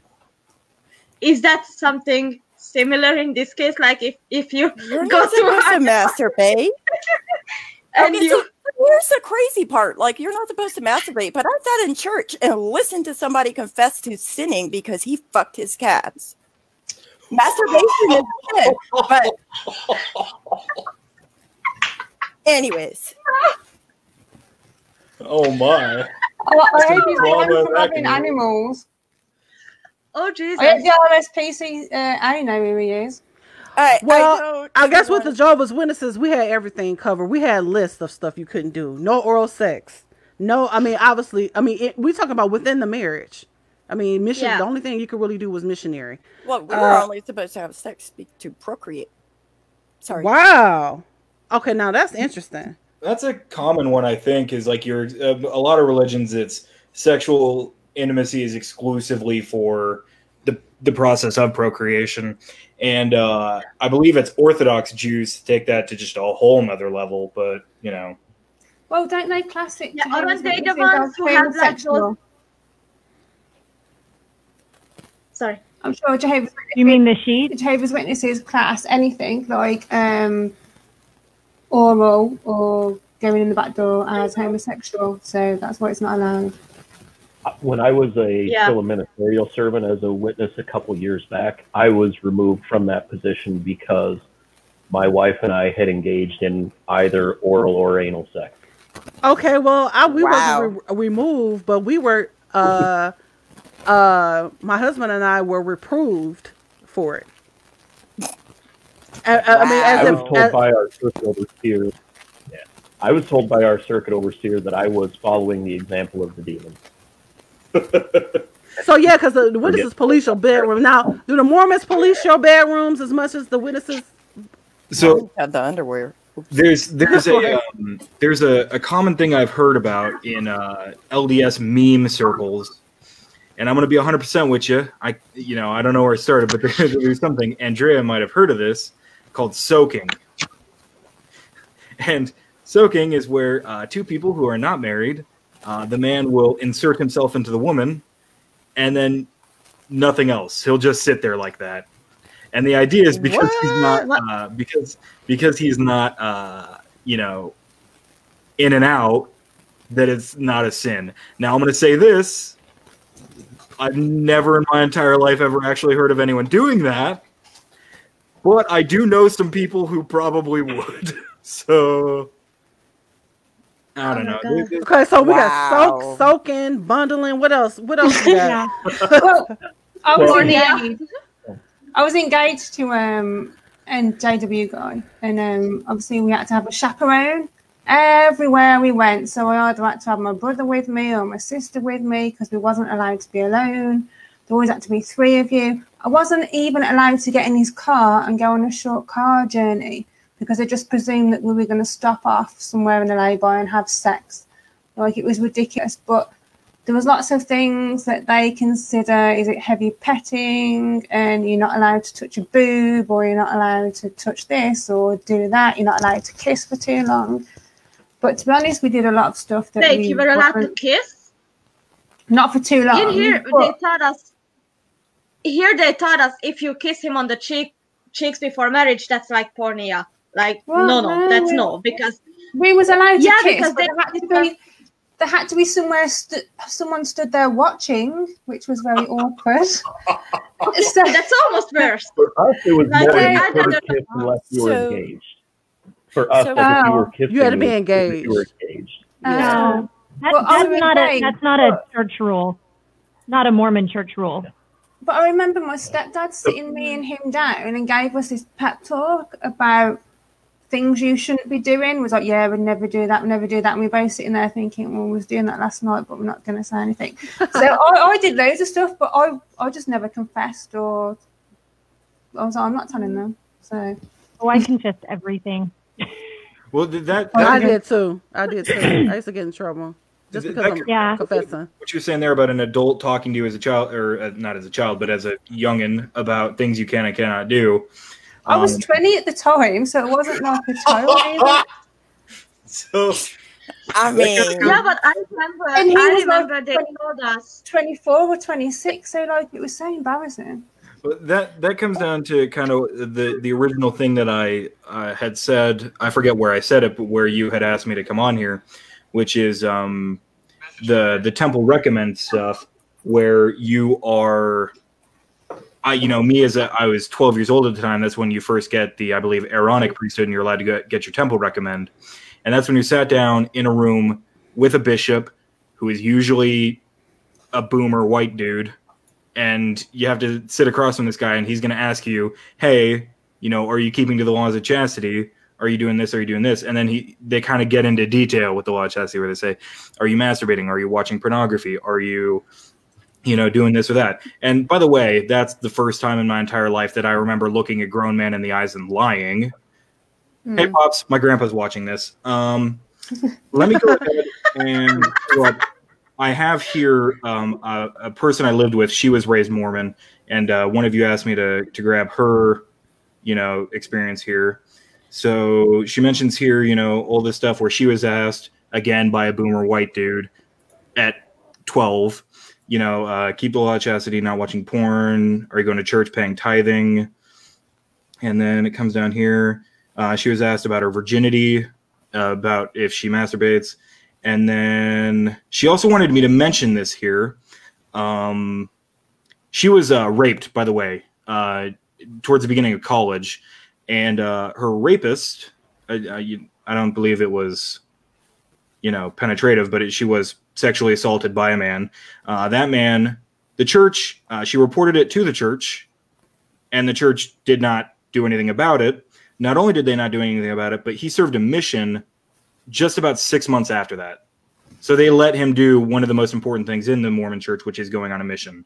So even though it was on record that he had sexually assaulted her, she was not allowed to, nothing was done about it. He wasn't punished in any way. And in some ways he was even, borderline rewarded. Now, members are told to report before even going to the police. Report to the church. Report to your bishop. Yeah. So I think my grandfather is still listening because he just sent me a text message I'd like to read. I don't know if he's making a joke here, but he said, Baptists are not allowed to make love standing up because if someone catches them, they'll think they're dancing. You know what? I think there are some restrictive Baptist texts that don't allow dancing and stuff like that. So yeah. Well, in the Mormon thing, and I think the Catholics do it as well, where it's the leave room for the Holy Ghost. Yeah. We'll dance, and you have to dance like 8 inches apart. No, I heard that. I've heard that before. In a couple of towns in Utah. Yeah. It was literally law. No one ever asked me to a dance because I'm, a fat neckbeard, so no one ever asked me to a dance. But so I don't have personal experience, but I did see it happen. I was told. Sorry, I was told not to laugh when men are funny. Yeah. And mind you, I was 16 tops when I left fully. Yeah. So I was like a literal child. And never mind the fact that old boomer men came up to me and said, "Sister, you should be more careful with the way you dress." Yeah. Yeah. And then second, when, we would have guests over, and that's was a usual and is a usual like JW thing to do here where I live. Like they would just get together, throw a grill party with other families with kids and just have fun. Yeah. Did they also tell you to laugh too loud? Yeah. Okay, so we are approaching the end of our stream. We actually a little over our normal stream. So what we're gonna do is go around the glass table, and if you have any closing thoughts or anything you like to say. I know I for me, I would want to say that if you are a current Jehovah's Witness out there doubting, you are not alone. There are a lot of people who are in your position who are still attending meetings and still feeling like they don't have a way out. There are a lot of ex-Jehovah's Witness groups that you can join. Emma has one. If you are a Jehovah's Witness doubting doctrine or anything like that, you can reach out to any of the ex-Jehovah's Witnesses on this panel. As well as we recently did a live stream on the effects of suicide and shunning within the Jehovah's Witnesses. So before you think that you should take your life, due to the shunning policies of the Jehovah's Witnesses, reach out to any of the ex-Jehovah's Witnesses here. As well as in our last stream, we had a lot of numbers that you could call for suicide hotline, for any type of help in that area. So that would be Spencer's closing thought. Emma, did you have any thoughts? Yeah, kind of the same. I've run my group now for ex-Jehovah's Witnesses for 12 years, but I also let in other ex, like there is, that's how I met Mary, because like there's a ex-Amish, there is ex-Mormons in my group, because we've all got something like in common, we've all been through the same. So if you're having any doubts, come join the group. I've also got a group especially for the public that want to learn more about Jehovah's Witnesses. If you've got them in your life or you want to know more about the beliefs, it's called Jehovah's Witnesses. Jehovah's Witnesses, what do they believe?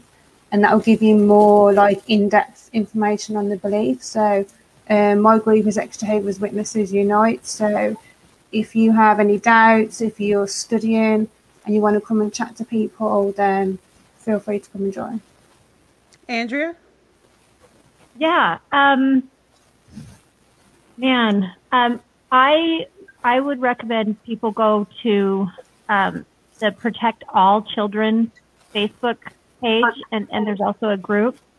There's a lot of people there that are very supportive and for ex-Mormons, and will help direct you to where you need to go for that. Sam Young is one of the admins for that, and has really taken this cause head on, of that children should not be groomed and set up for sexual abuse in any religion, let alone just the LDS religion. But of course, the group has a lot of Mormons, so there's a lot of support there. There's a lot to talk, so you can reach out there. And then of course, there's also lots of ex-Mormon groups.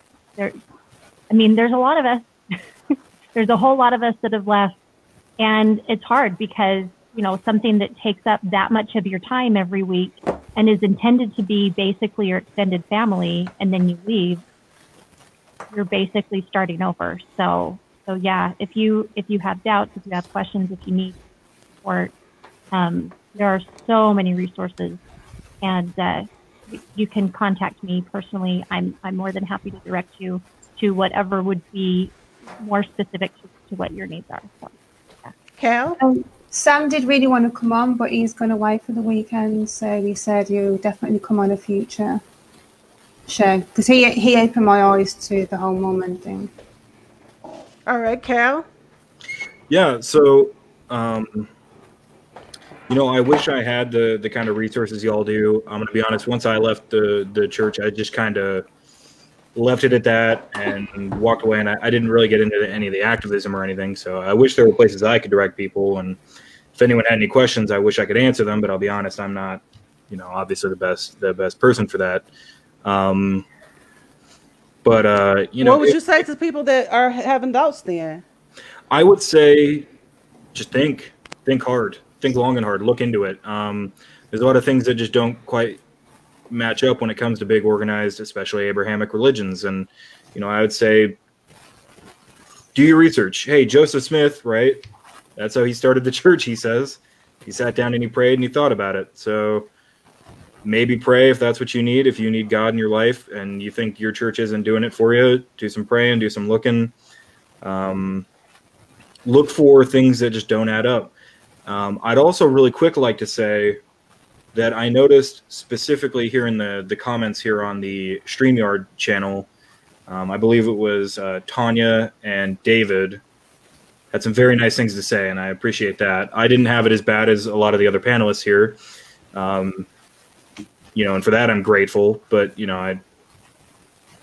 are going to get better, maybe sooner than later, maybe later than sooner. But when you're not being guilted over every single thing that you do, and you're not always constantly worrying about a God with seemingly contradicting points, things are going to get better. And I'm a firm believer that whatever gets you through the day. Do you need a cigarette? Do you need God? Do you need whatever? If it's what gets you through your day, go for it. And some religions just aren't cut out for you. But if you need it, I recommend you find one that is.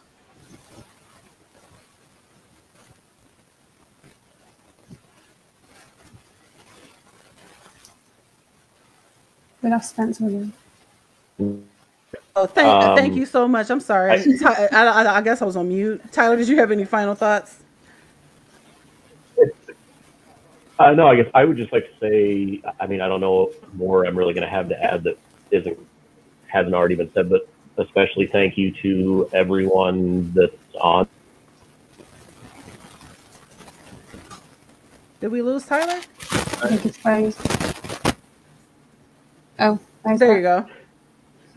Awesome. No, reach out to some online community. The ExJW Reddit has been huge.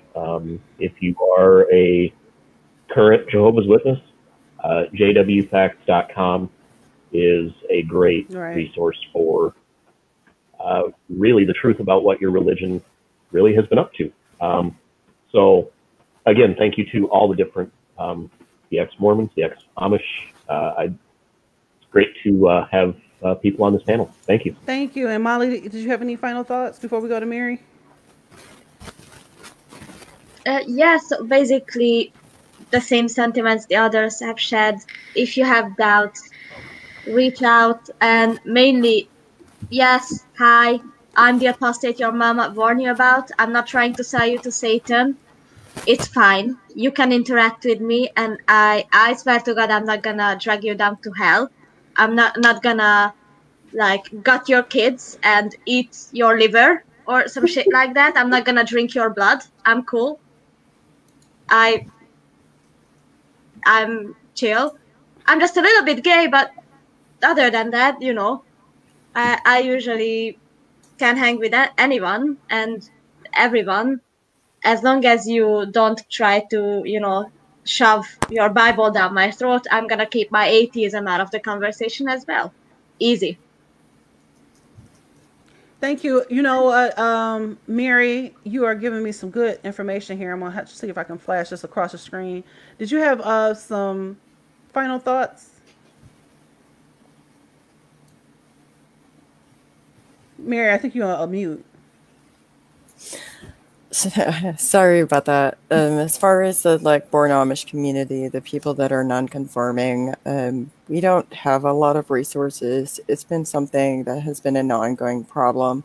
Most of the resources that we have is for example, I have a niece who became non-conforming. She joined another extremely conservative church, and when I came out of the closet, she kind of is no longer in my life because of that. So there's a lot of religious resources for people who are trying to leave the Amish, but you would have to conform to that religion. So it doesn't seem like we have any secular resources. Now, I do want to say, as far as the LGBTQ community, we do have a suicide hotline for them specifically through the Trevor Project.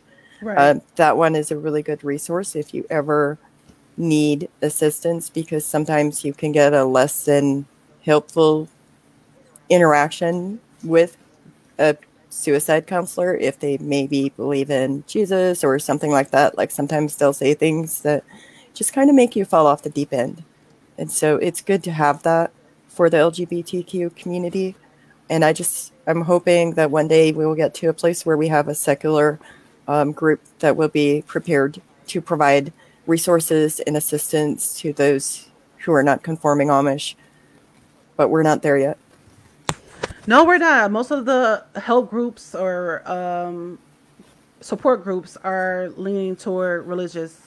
They're religiously themed. I would have to say that there is another one here. I'm going to see if I can grab their number. It's called Recovering Religion.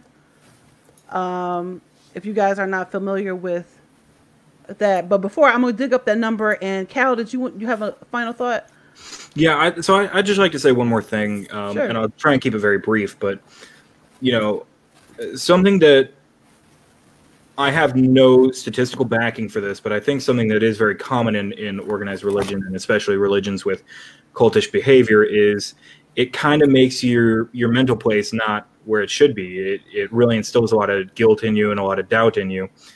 And when I was young, I had a lot of depression issues that I didn't recognize as that, and I didn't know what was going on. And I didn't have a great way to go about searching for any help for that. And I kind of resisted help anywhere I could get.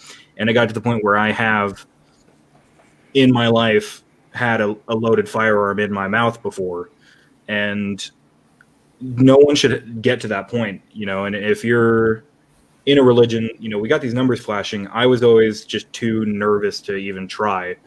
And you shouldn't be. There's nothing wrong at all with getting help. But recently in my life, within the last couple of years, I've been seeing, you know, professionals about it, and you should absolutely be doing that. You know, and if people, you know, you're going to get the people in your life who are going to say, suck it up. And for some people that works, but I wholeheartedly recommend that you do. And there's the numbers going up on the screen as well. If you Google suicide hotline, they do have a chat, and whatever you can do, if you can get to see someone, do it. If you can't, don't be afraid to call hotlines. Don't get to the point where I was. And I couldn't tell you if where I was because of my religion or because of just what's going on up in the noodle bowl. But I would say, don't let yourself get there, because that's a horrifying place to be. And it's bad. Just do seek help. Don't be nervous. Don't be ashamed, especially. Do not be ashamed, because people are going to be like that. You might just be like that. Sometimes it's genetic. Sometimes it's just due to the way you were brought up. But please don't get to that point. Do find the help that you need. Thank you so much. And that is very important because as we talked about before in our live streams, that a lot of people have killed themselves over the policies of certain religions because of their lack of support. If you need support, the Recovering Religion Peer Support Hotline is now on it. It's kind of simple. There are if you go to their website, the Recovering Religion website, they have a lot of support for you, and they have numbers for you in the UK and a bunch of other numbers here. I couldn't fit them all on the screen here. Thank you so much, Cal. Thank you so much, Andrea, Mary, Tyler, and everybody that joined us on the panel today. Thank you for sharing your stories and trusting us with your stories on this platform. We want to thank everybody in the comments, everybody on Periscope, Twitter, YouTube. I don't know. I didn't see too many YouTube people from our YouTube people today. So that's a little concerning. I don't know if that has to. You're right. I don't know if that was. He's upstairs, so we'll see if he was on. I don't know. The YouTube link is the one I sent to my grandpa, so maybe he was there. I don't know. Maybe so, or maybe y'all just quiet. Grandpa, ignore the sex stuff I talked about, please. Ignore that one. I'm impressed you watched, to be honest. Yeah. If you're watching upstairs, hey, I'll be up in a minute. All right, guys. So we're going to go ahead and sign off and say goodbye. Make sure you join us next week. Bye.